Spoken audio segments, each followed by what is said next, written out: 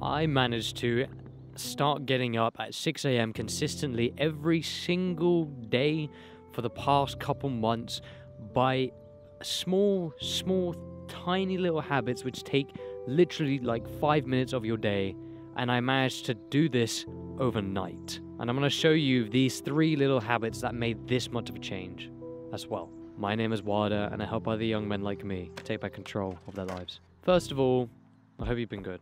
I hope things have been alright. There are a lot of things I do in the morning now. You know, meditation, gratitude journaling, cold showers, all the typical self-improvement stuff. But if I'm thinking about the top 3 that actually got me out of bed consistently on time with that 6 a.m. alarm, so I didn't need to set like 20 alarms every 15 minutes before 6 a.m. I could set just one alarm and get up instantly. There are 3 things that I did: water, sunlight, and deep work. I'll start with the first one, water. When I get up, I never ever sleep with my phone, which you should as well. Never ever sleep with your phone. It becomes a huge distraction that ends up with you scrolling on your phone and keeping you in bed.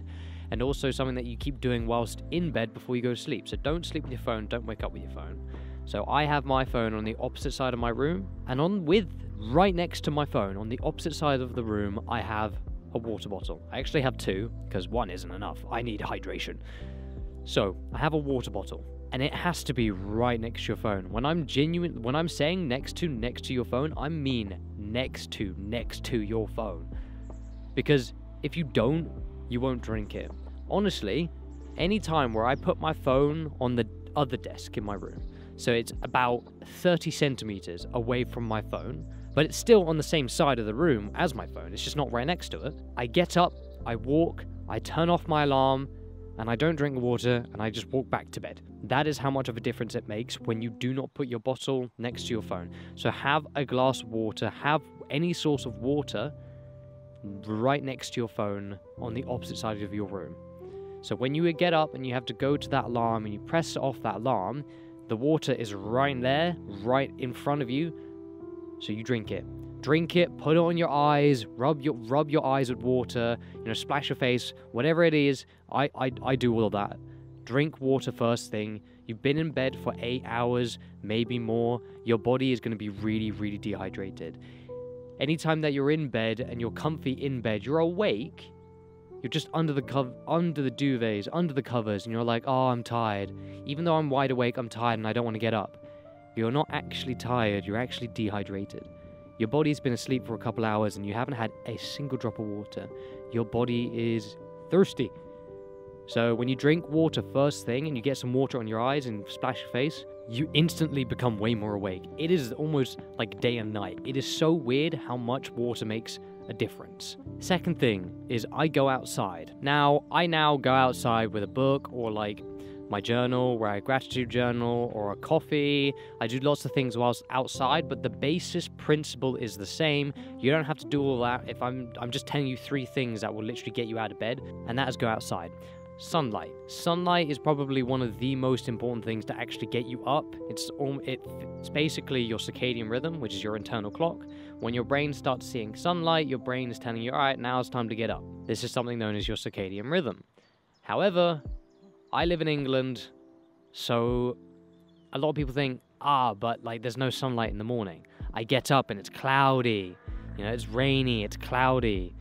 If you can see outside and it's not pitch black, then there's sunlight. Even if it's grey, really, really grey, no sign of blue skies, grey, dark, just grey, grim, kind of just not very nice weather, maybe even raining. But if you can see the grass, if you can see the trees, that means there is sunlight. If you are able to see, that is because the sunlight is there allowing you to see. It's lighting up things.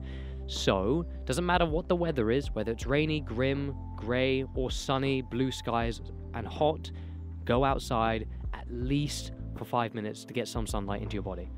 It will allow your brain to wake up, it's fresh air, and your mind will start to think, okay, yeah, it's time to wake up. This is my circadian rhythm, my internal clock telling me, all right, time to get up. And also, you've been moving around a bit, so your body's getting sort of warmed up. Your muscles are warming up. And the third one, probably by far the most important one. If there's only one that you take from this video, this is the one that I want you to take. And that is deep work. start work straight away, within the first 10 minutes of your day. I get up at 6 a.m, so I have a lot of time to do things. So my work, I start at 9, right? I have 6, 7, 8, 9, I have 3 hours to do things. So I instantly start recording, I start editing, I start scripting within the first 10 minutes of my day. The reason I do this is because it basically is almost like a cheat code getting into a flow state. There have been times where my alarm's gone off at 6. I'm like, groggy. I really don't feel like getting up. I get up. I don't drink water. I don't do anything I just said. I go straight to my desk and start editing. Within 5 minutes, I'll be wide awake. When I start doing something, deep work, within the first 10 minutes of my day, it's almost like it's setting up my brain. All right, this is what you're doing for the rest of the day now. I don't have to mentally prepare myself. Oh, I've got to go do work. I'm just there, at it, done. So when I do work, deep work, within the first 10 minutes a day, it basically makes me awake straight away. I don't know why. I don't know the science behind it. All I can give you is like the bro science. Like, it's kind of like activating my brain. I'm starting to like turn on my brain because I have to use it to do something. So I don't know the science behind it. A channel I hugely recommend is Andrew Huberman.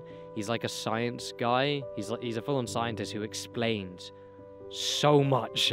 I listen to his podcast. They're like an hour long, even longer than that. They're so good. They just explain the science behind things. So I hugely recommend you go check out his channel. This is like the kind of guy that I listen to at like podcasts whilst I'm walking around in nature. And that's it. Water, sunlight, and deep work.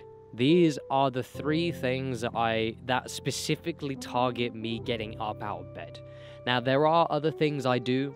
You know, when I get up, drink water, I go downstairs, make myself a coffee, then I go outside, start gratitude journaling, start meditating, because the weather's really, really nice, so why not?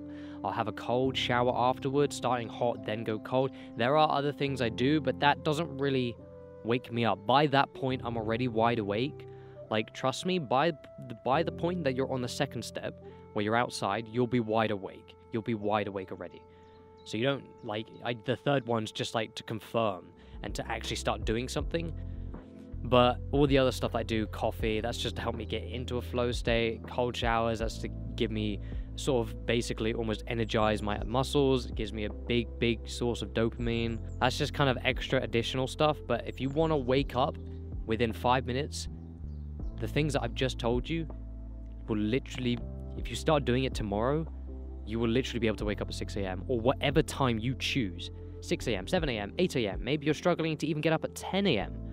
So you'll be able to get up 10 a.m. every single time doing this. The only problem isn't the actual difficulty of doing it. Doesn't sound like a lot. Doesn't sound very hard. That's not the problem. The problem is staying consistent. So keep at it.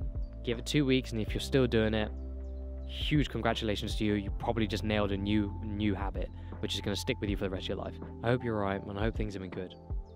And I hope this video helped you out. And if it did, I would be really appreciative if you clicked on the one that was going to pop up in the corner here, because this video could definitely help you out as well. And if you're not subscribed to me, there's a high chance you will never ever find this channel again. So subscribe if you want to see more content like this.